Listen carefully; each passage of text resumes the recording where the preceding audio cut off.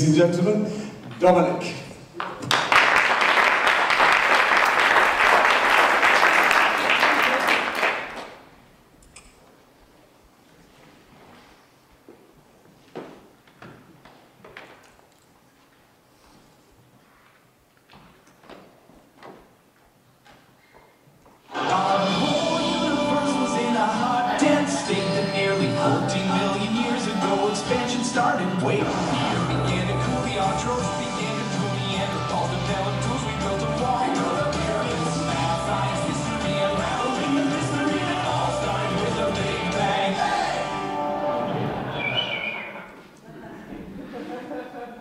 Oh, it worked.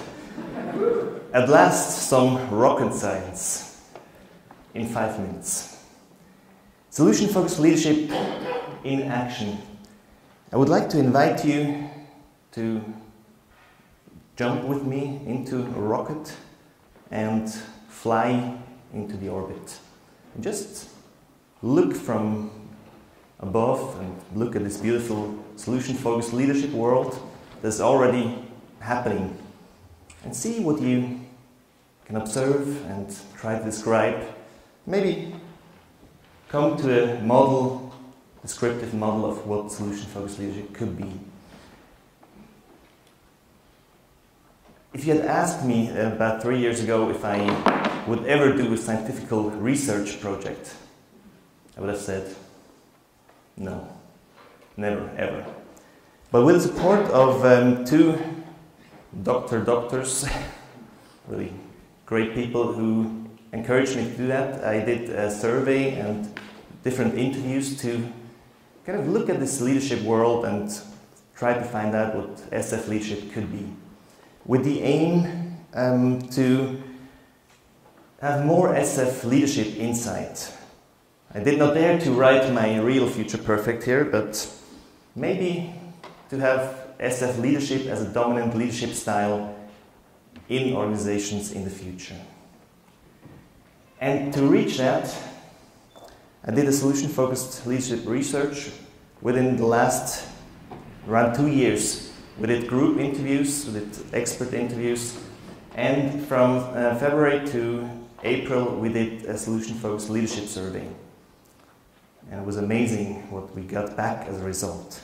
I will have little time here to show some aspects, but I will do an open space later on for those who are interested to see or hear more or to share even. We did it with an online tool, and the online tool was able to collect qualitative data and quantitative data. We had 15 countries, 57 participants from 5 continents, and quite worldwide. Didn't have the Antarctic and did not have anyone from South America. But this will come as I talk to someone who lives in South America and believe that even in the Antarctic and in South America there is solution-focused leadership happening. Well, we had 11 questions. We tried to let people get us some feedback about their SFL understanding, about success stories, try to validate a model and find out what supports them to lead in this way. And we have a descriptive model so far, SFL leadership behavior, a lot of success stories, and also a lot of differences between SF coaching and SF leadership. And this is really interesting for me, because before I thought SF coaching and SF leadership is really close together, but as I found out, there are relevant differences. We worked with pictures, and this was the most chosen picture, with this quote that really fits well. Skip the maze of problems to find new creative and simple ways. And what is SF leadership, or how could we describe that? Well, I got back 100 pages of success stories and leadership stories, and in every success story, SF leadership seems to be an ongoing interaction in between. Ongoing interaction in between. And this is my description of what I saw.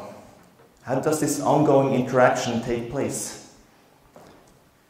It takes place in between the leader and the employee, in between employees themselves, in between employees and stakeholders, leaders and stakeholders, and mostly with a focus on platform building, future perfect, on everything we know, discovering what works, to reach a desired outcome. Either better results, other behavior, or often to feel better in their leadership position.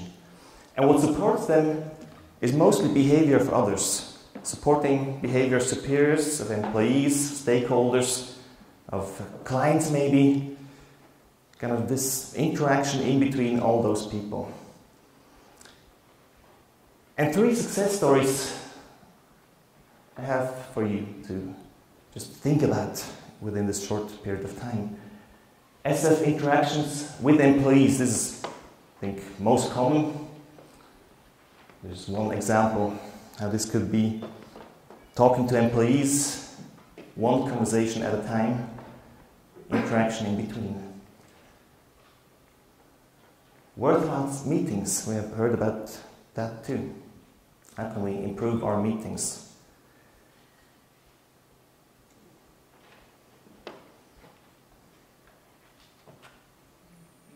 And also my favorite successor, success bell.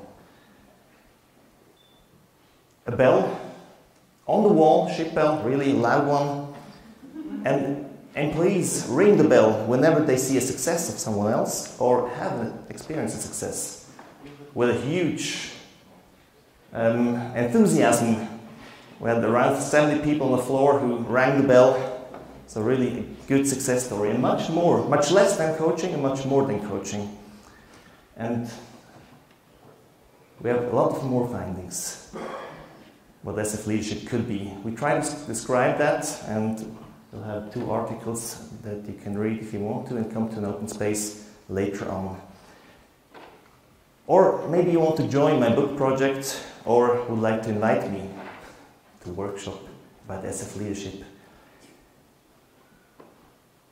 I hope that with this model idea that might become more popular, we can start thinking about SF leadership in terms of interaction in between, and not only in terms of SF leadership as SF coaching, because it's much more than that. Thank you.